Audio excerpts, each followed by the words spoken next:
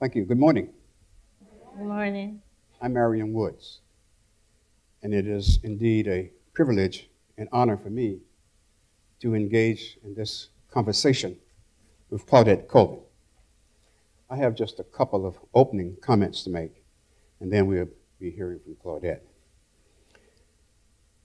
Claudette Colvin's decision in March of 1955 to refuse to give up her seat on that bus in Montgomery, Alabama, was a dress rehearsal for what was to come later. The defiance of convention and customs by a young 15-year-old black girl, Claudette Colvin, places her in the same historical position as Crispus Attucks, who was the first to defy and the first to die in launching the American Revolution. The history of the roles played by unsung black heroes and heroines are not often highlighted in our history. We cannot depend or rely solely on the dominant society for the preservation of culture of minority groups. We must chronicle our own history and transfer this to our children through those apparatus or mechanisms available to us. For without that, the majority culture will colonize our minds and prevent us from continuing the struggle that Claudette and others began. With the help of this apparatus, Facing History, and through the work of an artist such as Awele Makiba, we will find ourselves without a sense of value, tradition, or mores which contribute to our development, without which we would be a lost people. We want to express our appreciation for this opportunity to Facing History, for bringing to our conscience, after 50 years, the courage of Claudette Colvin.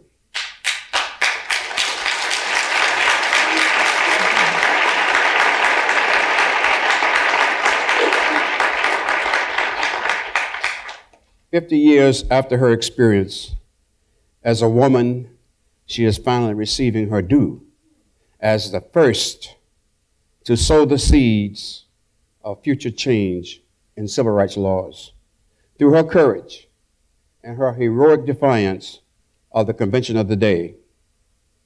When that bus driver said, "Give me those seats," and she decided not to get up, is remarkable. For this kind of courage is the foundation that underlies and gives reality to all other virtues and personal values. The kind of decision that she made takes courage. As a person who grew up in the South, it's incredible to me to even visualize that someone would question that system. And Claudette, in your own words, would you tell us why on that day, as a 16-year-old, you decided not to give up your seat? Oh, thank you. As I relate my story, first, I was 15, not 16. 15. Thank you. Okay. It happened March the 2nd. And as you know, February, we had Negro History Week, Negro History Month. And that February, we had been discussing in classrooms all the different injustices that Jim Crow law had created. So I had a teacher by the name of Ms. Nesbitt. All the other teachers had said that she was an unorthodox teacher. And she taught me about this Constitution and what not to do and what to expect, what we should not do as black citizens, and under the segregation laws. So it was the arrest of one of my classmates what triggered me, really triggered me. It was because this student was from the same school I was from. He was arrested for having a affair with the white woman. And later he was executed. He was electrocuted. And during that time, the students had to go around and collect money the best way we could, selling baked cookie sales, different things, chances, and, you know, going around collecting. What we was going through this in such a way that you couldn't, you know, really get, you know, you got emotional about it. The reason why you got emotional about it is because when the same thing happened to a black girl, and it involved a white man, nothing was done about it. So that was one of the things. It was several things. You know, there was white sign saying white, and then there was another sign saying color. Now this was throughout the South. Or this was at the stores, this was on the bus, and then we didn't go to church together. So I was very aware of that. So that was one of the first thing that triggered me. In addition to the signs, colored only, white only, drinking fountains, and I guess different tasting water, what are the other things in the Jim Crow experience? As a child, I remember this vividly. I was in a 5 and 10. Oh my goodness, the aroma of that lunch area. You could smell it, and oh goodness. But we couldn't sit down and eat. We had a little tiny narrow space at the back where you could buy hot dogs and soda, and I remember that was one of the things. And then when you were shopping, I remember this little white girl. You know, like that. I'm speaking back some 50 years ago. It was these coloring books, and I had picked up my coloring book, and she had picked up hers. So I was related to my mother, and I was naming some of the characters. I was saying, "Oh, mother, look, Cinderella, okay, Snow White," and all I was saying, all the pictures, you know, the uncolored pictures, you know, the little diagrams they have. And the little white girl looked over. She didn't like her coloring book, and then she looked, and her mother said, "Give me the book." And she just snatched the book. She didn't, you know, she didn't say, "Will you exchange the book, a coloring book for my daughter?" She just snatched it out of my hand, and my mother, and I said, "Give it back." My mother just gave me a backhand slap.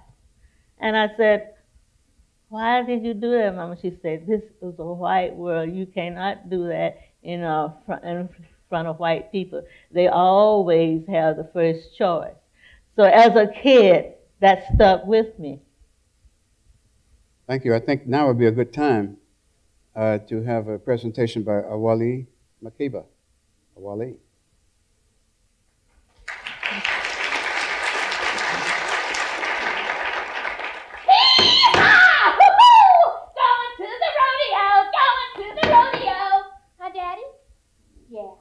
I remember I was 8 years old. My daddy, he said we were going to see Roy Rogers. Happy trails to you. Oh, my dad, he got me this cowboy hat. My sister, she got some cowboy boots. We were so excited. Hee-haw! Woo-hoo! Going to the rodeo. Huh, Daddy? Yeah, I know it's at the Coliseum. Huh, Daddy? We're not going, but white kids only.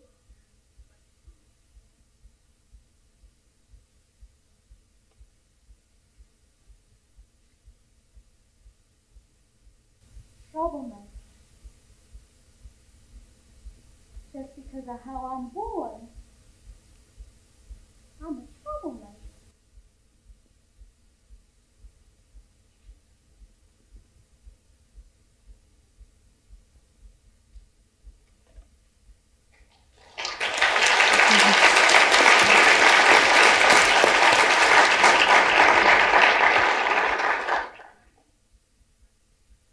Were you conscious of the things that were going on in 1955 in the civil rights area? Yes, through the teachers, my history teacher, Ms. Josie Lawrence, she had taught me about the world, and the history of the world. And one way she did it, she had us to subscribe for current events. And that teacher, that takes a large area. It covers a large area. And I learned about the first time a black teacher really discussed Africa. And at that time, there was a movement in Africa, and the people, they was called the Mau Mau, the black people that was having the uprising, they was called the Mau Mau. And then in the United States, there was Brown versus Board of Education. So I knew about that, and I knew about black people, Black Women Political Organization in Montgomery would go to the city council, to this city council to ask for better housing, paved street, and indoor plumbing. So I knew about, these things was going on. Who were your role models? Did you know Rosa Parks and Martin King at the time? I didn't. I knew Rosa Parks. Rosa Parks knew my family, and I didn't know it until I met Rosa Parks at her organization, and she introduced her group. She knew my mother. My mother and Rosa Parks and her brother, they knew each other, and my mother would go to Rosa Parks' house and play with her brother Sylvester and Rosa. So and her brother Sylvester, Rosa was much a little older, but Rosa knew my family, so she wasn't a stranger.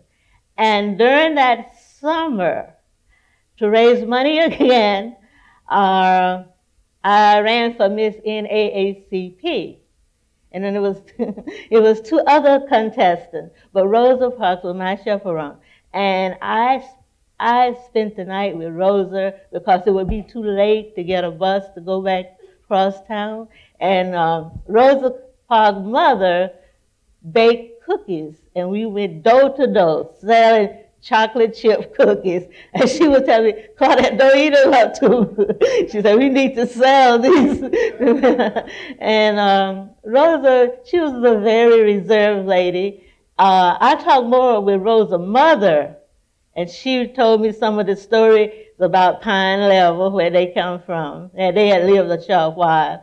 And Rosa talked about my mother and how she felt about it, she had some similar experience, different kinds, but she knew about the injustice that I had. And then she later introduced me to a group, and they selected me to be secretary for that group. And that was, I was very glad of that. But Rosa didn't live in my community. She lived across town, and she lived on Cleveland Avenue, and I lived in an area called Kings Hill. King Hill was a little less affluent than the other black communities, because we were sandwiched in between two white communities. One was Capitol Heights, and one was Highland Garden, and we lived on this elevated landscape. And we could look down on the other black community, and we called ourselves King Hill. And it was very interesting, and it was an enjoyable childhood, and playing and listening to rock and roll music. And we later had our park called King Hill Park. We only had two parks in Montgomery. One was King Hill Park, and I was glad that they had chosen our community to put this park. And they had one called Washington Park, because we couldn't go to the white parks. We could walk through the paths to our community, but we couldn't sit on the park benches. That's how Jim Crow law was in those days. You couldn't sit on the park benches, but you could walk through the park. So it was a long time before people began to see that this change was taking place. The revolution, what I'm saying, was in the air. And even in my community, people was talking about it. But they didn't want, they will talk about it, but they didn't come out openly and talk about it. They will talk about it amongst themselves. But tell us, we all know about Rosa Parks' experience in December of 1955. But we don't know much about your experience in March of 1955. Why weren't you chosen to be that model for ending segregation? I think when that question comes to me, I was a minor, and the black people needed an adult person for the legal, for the legal laws for all the legal action. And I was a minor, and I couldn't participate that way. But I think the organization finally picked someone who they thought wouldn't be so militant, because Rosa is kind of in mild manner, a real genteel lady, like. And so they thought I was going to be closer to Angela Davis.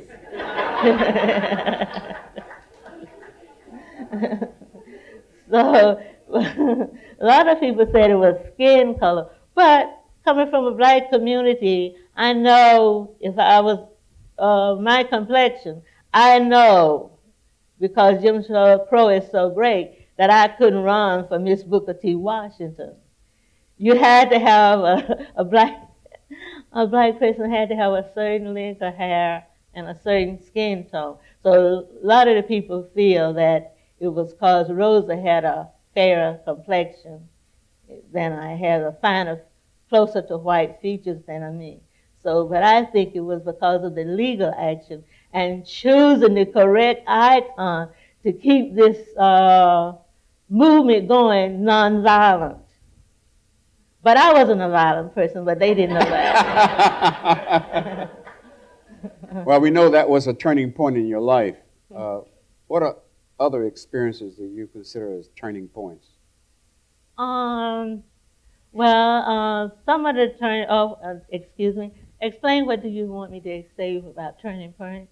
The things that happened to you that made you look at the world differently than you had before. One of the things, when Martin Luther King came down and he organized the movement,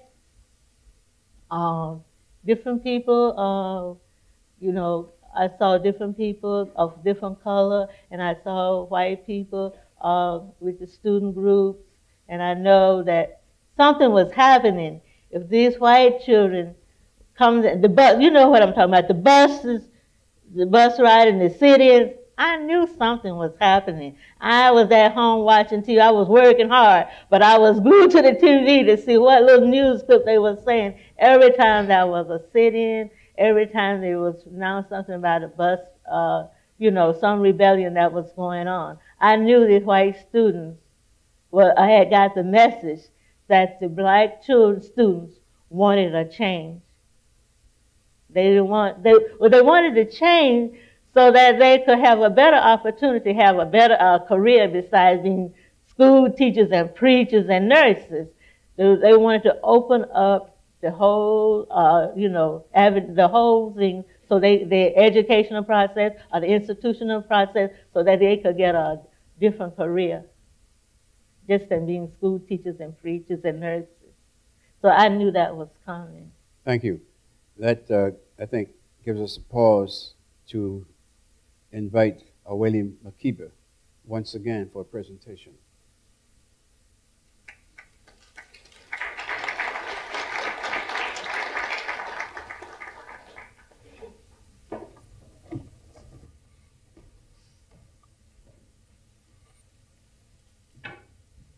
Constitutional right, nigga! You know you need to give me that seat. Do you need me to get the police?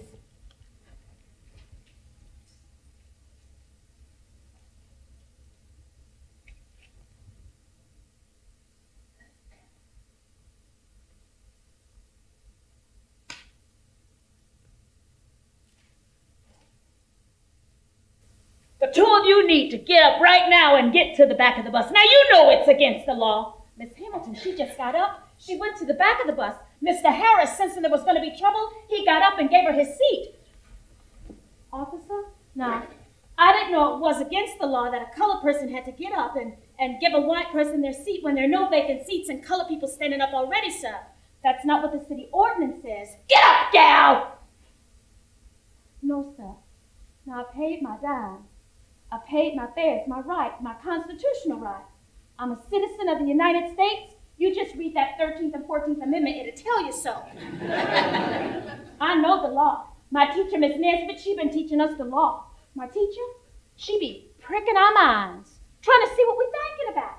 One day, she said, who are you? Who are you sitting right here right now? Who are you on the outside? The person that people think they see, huh? Who are you? Who are you on the inside? How you think? How you feel? What you believe? Would you be willing to stand up for what you believe in, even if someone wants to hold you back because you're different? Do you like your beautiful brown skin, children? Do you? Are you American? What does it mean to be an American? Homework tonight. Write me an essay. What does it mean to be an American? You need to understand who you are, children. My teacher, she say we gotta think for ourselves. She say we gotta act. She say that's why we study history and current events, so we can understand everything that's going on and we can do something about it. So say something, somebody. Don't you know your rights? You know your right to free speech, the First Amendment? Officer, I know that. I hate Jim Crow. I know that if a man ain't got nothing worth dying for, he ain't got nothing worth living for. So you can give me liberty or give me death. Ouch! I don't care. Drag me up in this bus. Take me to jail.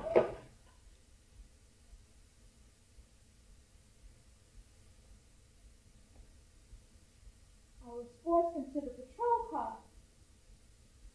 They put handcuffs on me through the window. What's wrong with this little black? She ain't nothing but a little, let's take her to Atmore State Prison and get rid of her. No, no, no, no!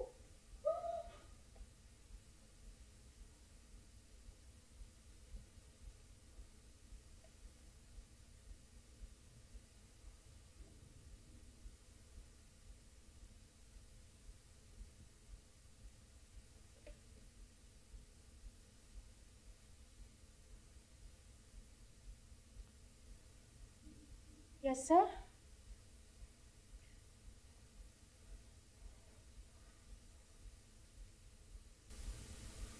I was booked and charged for different things. Violating the segregation code, disorderly conduct, resisting arrest, and assault. Yes, sir?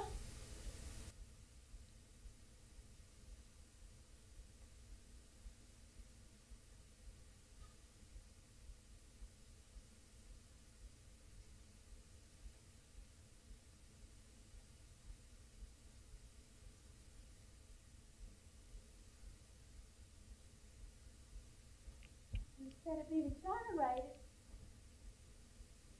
I was found guilty.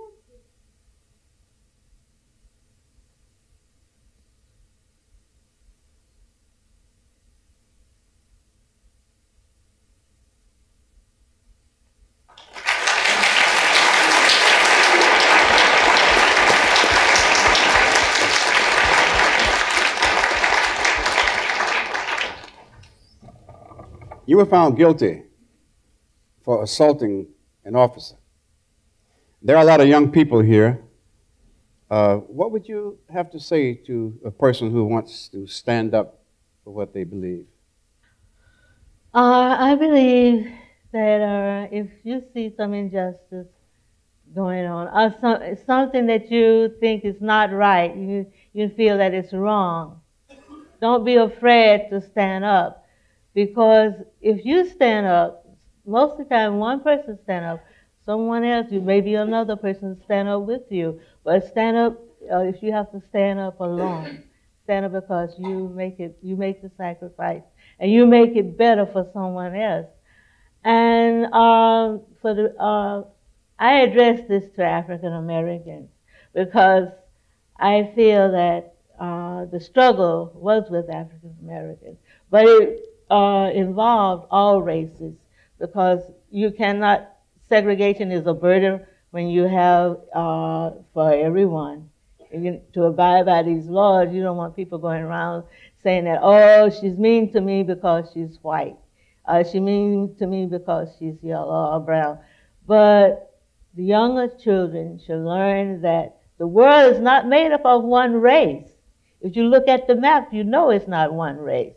The world is of a lot of people. We are the world. So I say to the African American students, it's like my old teacher said, get in them books and read, because if you get an education, that'll be a tool for you to use for whatever career or whatever thing you choose to do. You will be more aware of your surroundings. And don't be afraid to make a difference. Stand up for what's right.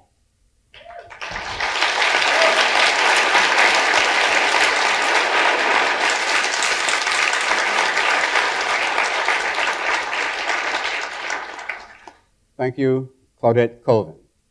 And let me say finally that a man or a woman becomes mature because of the choices and the commitments they have.